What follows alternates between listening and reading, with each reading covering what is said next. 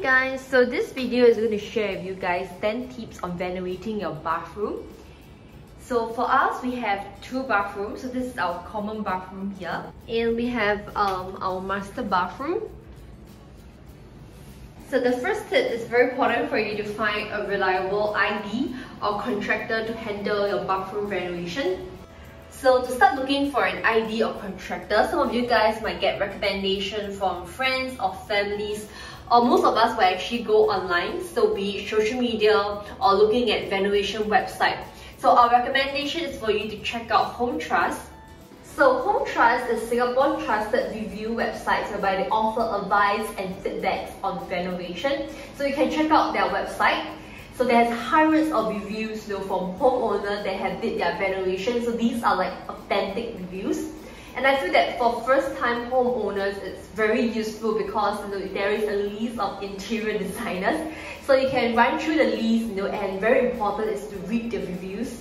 And if you're looking for like inspirations, like how to go about renovating or the preferred style, they have like a list of like projects and ideas for you to run through, photo inspiration for you to do your mood board, and even articles and guides. And they also have this feature, whereby you can actually key in like your house type. So be it like it's a HDB, condo, or even landed. And then your budget, and as well as your preferred style. So be it you're looking for an ID that actually do modern, minimalistic. So you can just keep all this input and you can actually search, for like an interior designer that is suitable for you. So guys, go and check out HomeTrust, especially if you're a first-time owner. I think this is a very good platform, to get things started with. So next up is for you to understand the purpose of your bathroom. So if you have two bathrooms like us, so you have to decide, how you plan to use them. Are they going to be different or the same? So besides like the usual purpose of like showering and stuff, we do see homeowners converting their bathroom into like laundry room or even like powder room. So I mean, there's a lot of ways you can play around with it. So we use this master bathroom for our bathing, like showering purposes. And we also use the master bedroom to store some of our items like, our contact lens solution and etc. And for our common bathroom, we use it to store a lot of our cleaning supply. So all of them are here. And this area here, we use it for a lot of cleaning purposes. So like for example, to wash our dirty rags and to do some of the laundry. And we also water our plant here.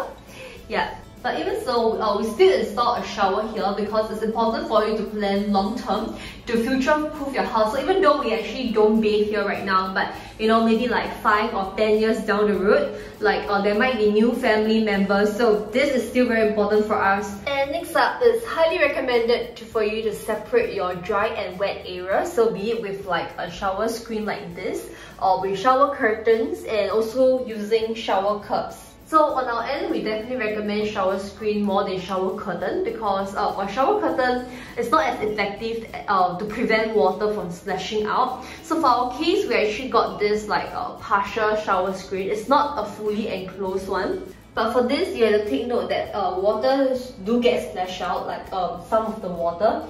Yeah, because this is not fully enclosed, but we are cool with it because we prefer to have this open up.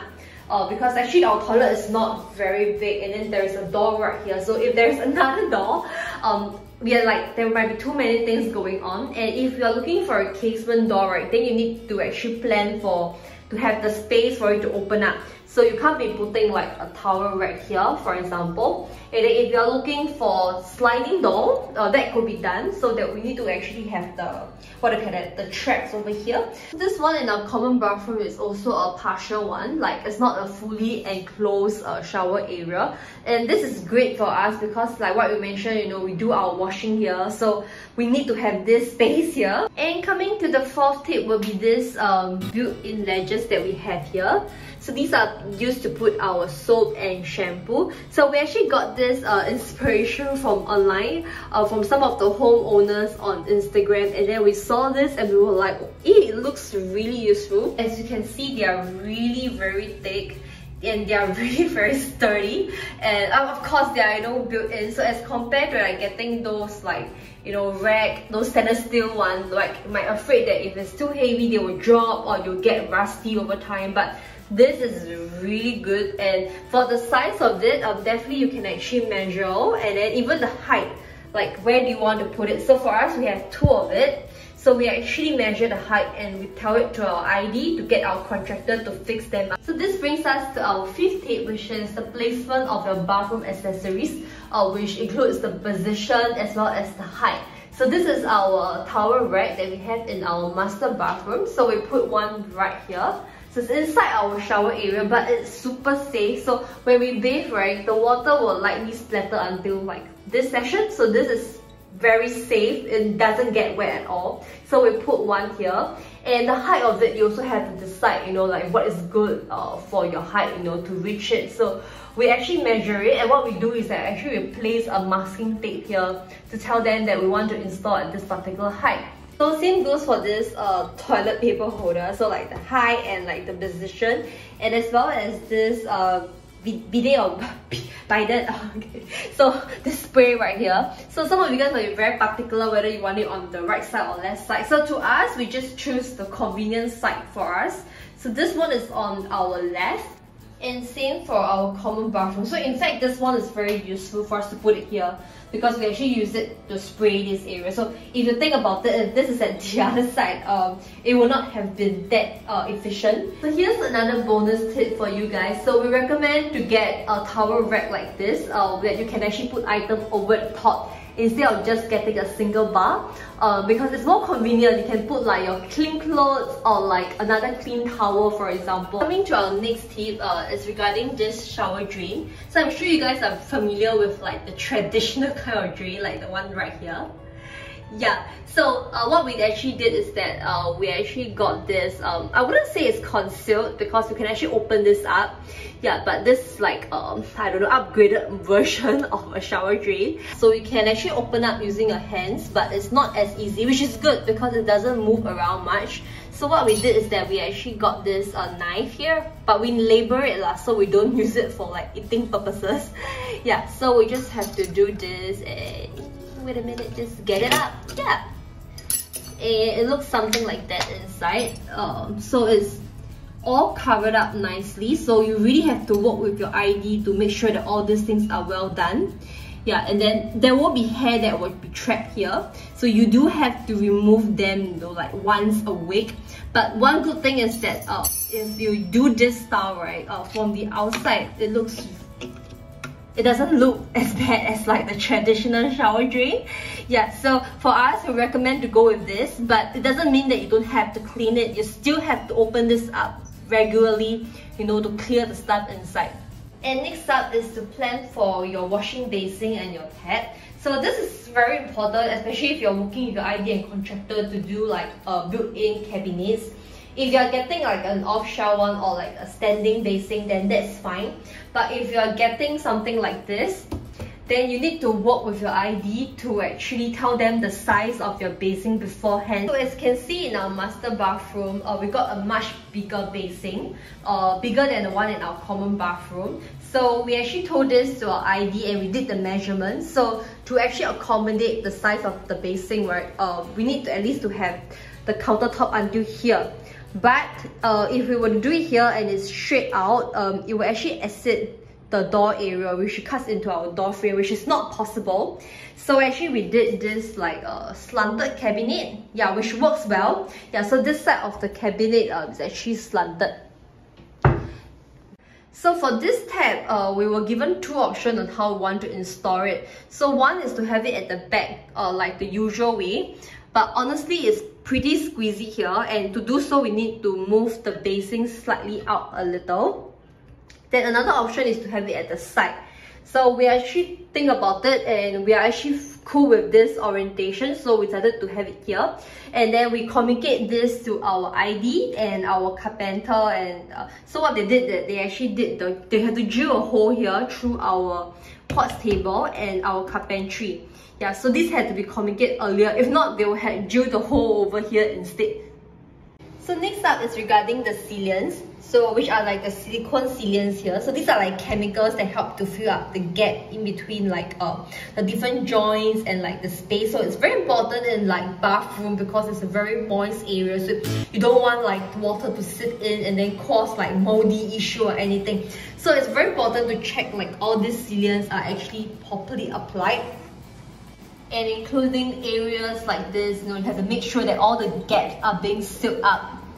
So for the sink, initially we wanted the contractor to actually apply it here as well, but he told us that he has already applied it on the underside of the sink, like from the cabinet when he installed the sink.